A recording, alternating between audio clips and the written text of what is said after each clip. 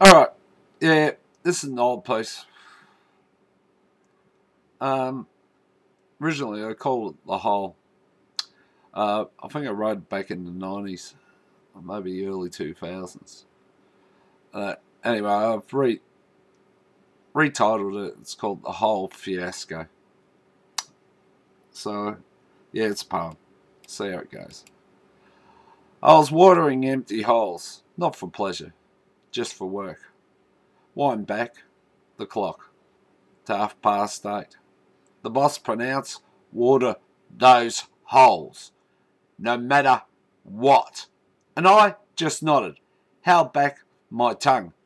Yeah, all right.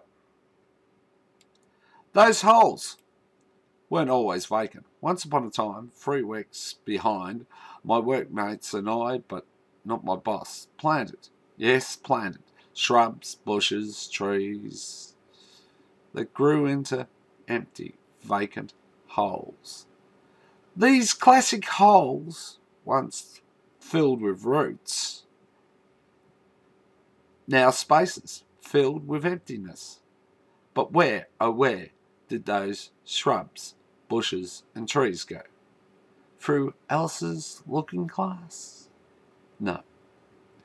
They went over the fence into backyards bordering the park where empty holes now reside, but this is all an aside. The watering of holes, that became the focus of my soul. This was the central point for this little tale, so back to the holes we must all now go. The holes were soon to hold fluid. I walked slowly out of the workshed, over to the ute, backed it up to the furphy, hooked it up to that ute, jumped in, radio on, Triple R, outpoured the dead Kennedys, holiday in Cambodia. I rocked and jumped. My workmates looked on, shook their heads. And off I went, crunching gears, thinking to myself, in that time and space, is a hole still a hole when no one's there at all? Then banks, thinking banks, skull-encrusted banks, making hollow my dilemma with holes. I drove, singing gaily, out of tune, to a fire hydrant to fill my load. Good, better, best. Hooked the hose up, turned on the valve. Never you digress. Lighted up a cigarette, turned up the radio.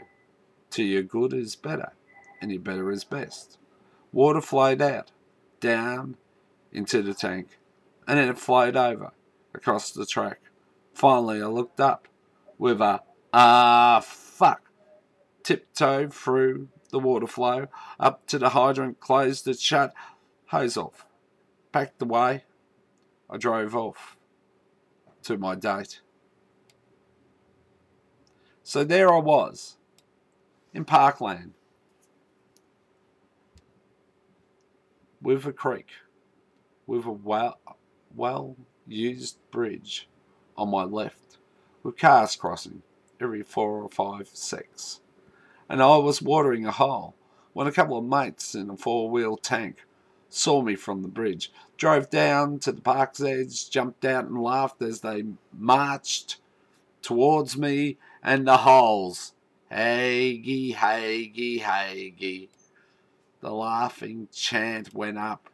What a bludger, cancel friggin' worker. Marky giggled into laughter. Look, boys, he's watering holes.